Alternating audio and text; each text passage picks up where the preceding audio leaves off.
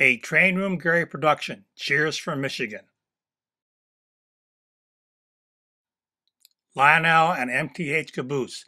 The caboose is my favorite piece of rolling stock. Hi, I'm Train Room Gary and welcome to the Man Cave. Today I'll be talking about Lionel, MTH, Rail King, and Atlas cabooses.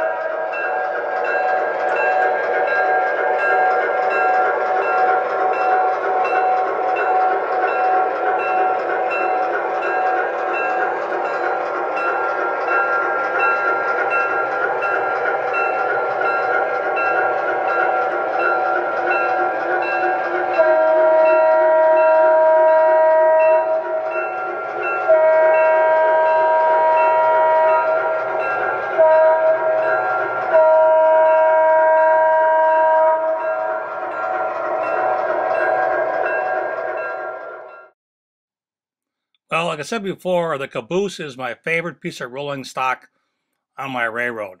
It's too bad the railroads got rid of the caboose. It's all about saving money.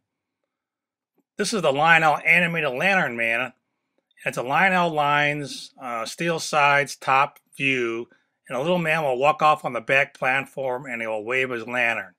So this is probably, of all my cabooses, my favorite one because of the animation that Lionel has added to this caboose. It's the animated lantern man. This is a night view of the lantern man, and you can see how bright his lantern is. When the train room lights are all dimmed down, we can see the lights in the caboose and the lantern man's light.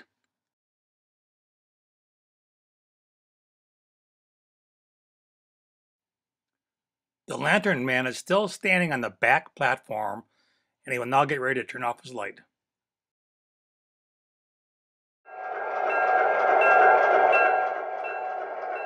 This is a night view of the caboose train, so we can see all the lights at night. Lights are now being dimmed down, and we can pick up the lights on the caboose in the train room.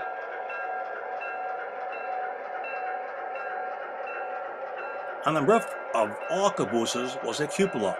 The train crew would sit high above in the cupola to watch over the train and rails for safety issues. They also managed the train from this position, using radios to the engineer in the engine.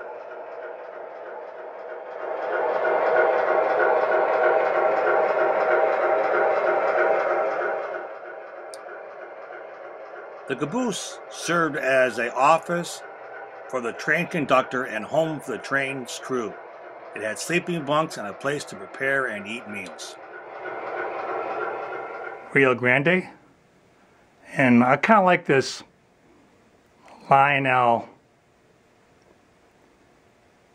work caboose.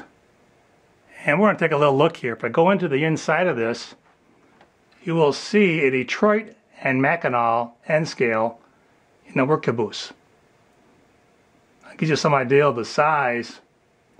So we'll put that back in there for repairs.